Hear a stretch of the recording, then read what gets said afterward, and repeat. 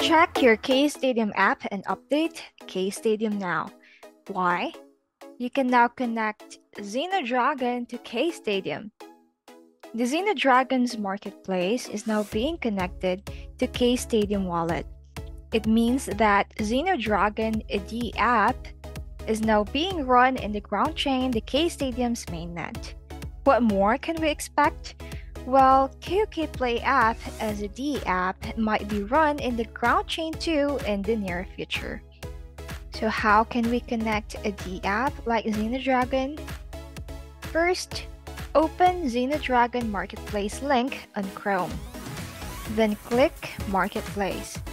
Second, log into your Google account. Make sure it was the same account you had with K-Stadium app. Third, you will be directed to permission requested window. Click Confirm and then click OK.